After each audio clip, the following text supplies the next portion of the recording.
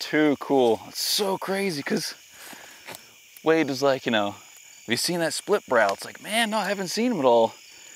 And then this guy walked out today and we definitely didn't see him the past few sits. Holy moly, this guy's a beast. Dude, oh, it feels so good to finally find him too. Whew.